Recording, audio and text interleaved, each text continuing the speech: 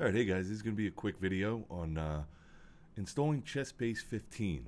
But I'm doing it on a Mac, and I'm doing it with a virtualization software called Parallels. I've been playing around with it a little bit over the past few days, and actually I'm a Mac user, and I've been really hoping for a Mac version of ChessBase over the years, but apparently that's not going to happen. So the next best thing is to use this virtualization software to install it, and it seems to be working pretty awesome. I also have a Windows machine that I would use for ChessBase, but I'm hoping to just get everything on my Mac, and then I don't have to worry about dealing with the Windows machine anymore. So here we're in Parallels. As you can see, it's a free trial right now. I haven't bought it, but you can download it for 14 days and try it out. It's pretty awesome. So it's fast, it's snappy. There's no lag. I used to use this stuff years ago, and it was very laggy and not the best quality. But since I've been using it, it's pretty darn good. So like I said, you're going to see this buy button up here. That's because I'm on the trial for now. I'm going to buy it eventually after my trial's up. So here we are on the ChessBase website, and all you got to do pretty much is, if you're buying the download version, of course, this is for the download version. If you buy the CDs and have them mailed to you, it's going to be a little bit of a different process. You're going to be just inserting each CD. I'm not even sure how many it comes with these days. It's a lot of information. I'm not a big CD guy, so I just go with the downloads these days. So you're on the main ChessBase site here. You're just going to make sure you're logged in. So here I am. I'm logged in, TM Casper, and then I'm going to go ahead to shop. And there's a little section in shop if you're logged in called My Downloads. You want to just click on that, and that's going to list all of your downloads that you've bought with that account since you've had it. And as you can see here, I have some ChessBase 14 stuff from a few years ago, and then I bought the premium package for ChessBase 15, which I'm going to download now. So I'm going to go ahead and download the 64-bit version. Save that to my desktop. I'm also going to download my Mega Database 2019. Of course, these I'm not going to give you guys my software key, so that's blurred out. I'm going to download the correspondence database and the player database. And this is going to take a few minutes, so I think I'm going to just pause the video here and then come back when that stuff is downloaded. Alright, we're back, and go ahead and just click on everything's downloaded. It took about 20 minutes, so you want to just go ahead and click on ChessBase 15. One other thing you're going to want to do is you're probably going to want to copy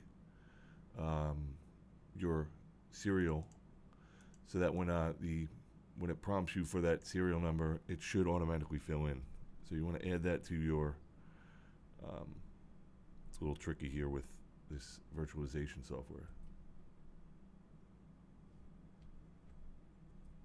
So you want to copy that and see if that gets entered automatically. And it does. That's good to go. So click next. I always just install into the default, so program files, just keep the defaults, and go ahead and install.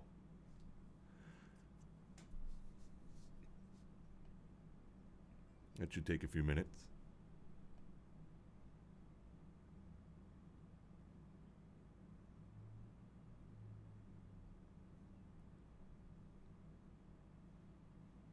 Alright, looks like it's all finished up, and it's going to ask us again for activation. So just enter in what it's asking you.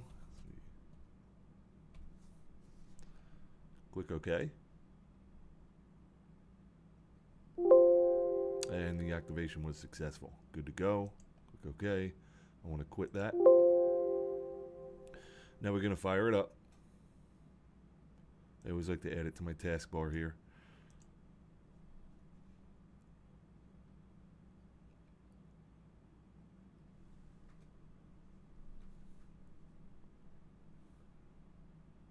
All right, do you want to install additional components for TCasper? I'm not actually sure what it's installing here, but I'm going to click yes, of course. Now you're going to see something a little different here for destination folder. You're going to see something like a C drive, um, maybe home, and then your username. This is showing what it's showing here because I'm running again the Parallels virtualization software. So you're pretty much probably going to want to just accept the default there unless you know your way around Windows pretty well.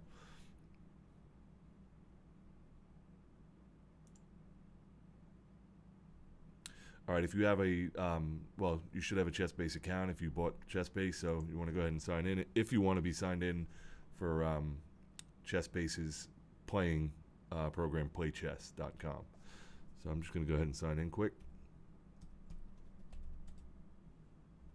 Now, I don't really use playchess.com that much, but I like to be signed in just in case.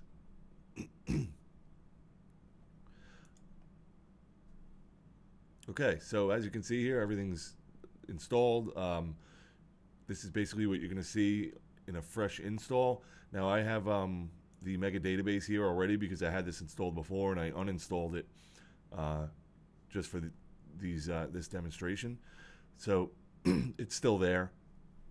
You're going to see probably just this best games for replay training and clip database, which both should be empty. Or actually best games, this is I think what just installed when it asked you that question when you first fired it up. So this is basically where we're going to start from, and we'll go ahead in the next video I think and start talking about the mega database and start working through the interface and learning how to use all this awesome software. Thanks for watching.